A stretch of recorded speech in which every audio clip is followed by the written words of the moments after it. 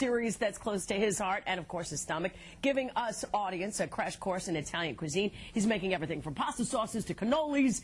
Put your hands together, everybody. It's Steve Schirripa. He's hungry. Thank you. How are you? Good to see you. Good to see you, too. How's everything going with you? Everything's great. We're doing this new show for Life School on Demand Network. We shot 9 episodes. I exec produced it with Joe Medeiros, head writer, Tonight Show. And what it is I go out and my favorite restaurants in the city, I go out and I talk to. I don't cook. They teach me how to cook. All right, let's take a look at this clip. All right, so now we got and here's the chocolate cannoli cream. chips. That looks beautiful. Let me taste. Can I taste? Taste it. All right. That's good. All right. Not too sweet. I like it that way. Not too sweet. Now we're going to fill them. Now, how many calories do you think are in a cannoli? A billion. A billion, okay. A lot. A lot. A cannoli. And these are the cannolis right They're here. from Venero's, which is one of the oldest. It's over 100 years. It's been in the family. It's in the East Village. And we had a tree down at Il Cortile. We had a huge kickoff party, and it was a 10-foot tree made out of 3,000 cannolis, and it was 800 pounds. So I got to ask, are you a pro now at making them? No, not really. I'm not a pro. I love to eat, obviously. Yeah. But do you cook at home? You know, no, I don't. I eat at home. My wife cooks. But what the show's about is I go out and how passionate people are about Italian food, no matter what nationality, what religion. No. We talk to hundreds of people. Yeah.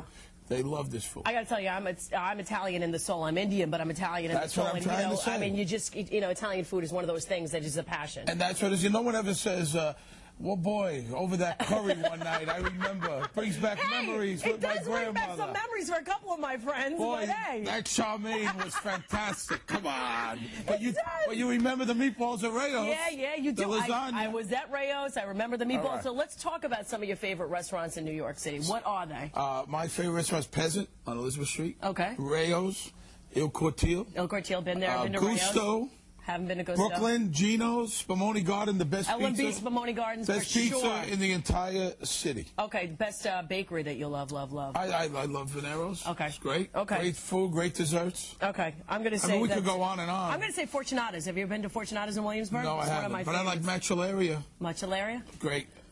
All Great right. Italian steakhouse. Okay. Sergio Macellaria, great in the meatpacking business. All right. I'm going to say, have you been to Aroma? No, I have not. Okay. It's right, on 4th and Bowery. All right, these and then in places. Bay Ridge, too. I got to give you a Which one? Ario's, yeah. Ario, Reno. All right. Ario. What do you do for the holiday? Hang around. My wife will cook. Anything's on the table that it has to be on the table? The night before Christmas Eve is fish. The 7 fishes. We'll have shrimp. We'll have mussels. We'll have clams. We'll have calamari. Yeah. We'll eat. We'll drink a lot of white wine. Love it. Red wine, and we'll have a good time. All right. Of course, this is an ode to your show that's coming out, and we've got a couple of sauces. We'd like you to test our sauces. We all cook for you. So everybody. So this is the CW11 4 sauces. All right. And we want you to pick the winner and give them the golden spoon. All right, so I could So what do you look for when you're looking for in a sauce? This is sauce number 1. Obviously, it's a meat sauce. Very nice. Very nice? So good. Very, very nice. All right, I like this is a ragu, of course, tomato. Okay. Put a little of this in. Oh, nice. Marinara sauce. It's a nice marinara? Very nice. Okay. This is the next one. Look, I'm all nervous. And then what? And then we got a little ragu.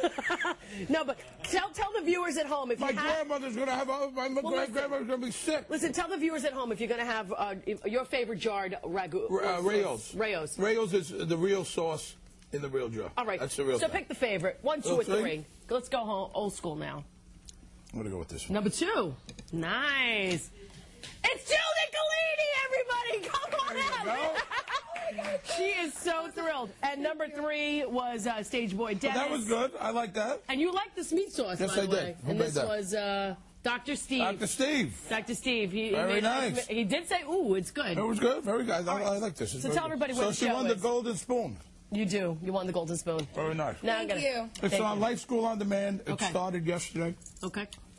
You could see it. You also see it Life School Online. Don't joke.